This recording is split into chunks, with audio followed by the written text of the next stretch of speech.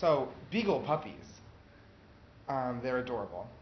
They have these huge, apologetic eyes. They're fluffy, innocent, pure beings who can truly just do no wrong.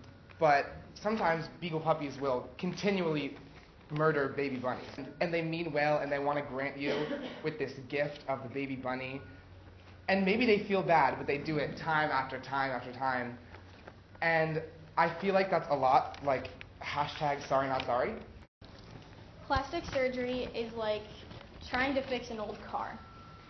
You try to make it look good so that when you're driving down the road, it looks good and your friends like it.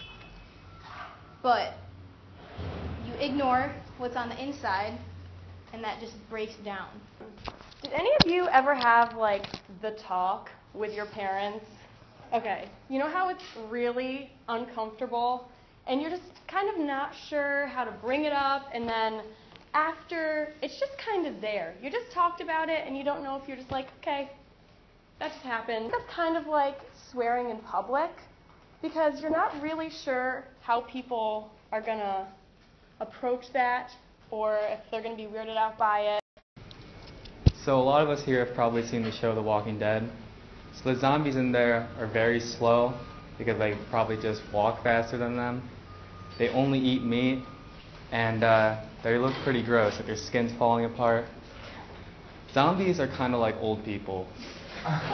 Foreign countries are like songs. Yeah, you heard about them 100 times. That maybe you can think that you know them unless you learn the background of the song, what the artist was feeling when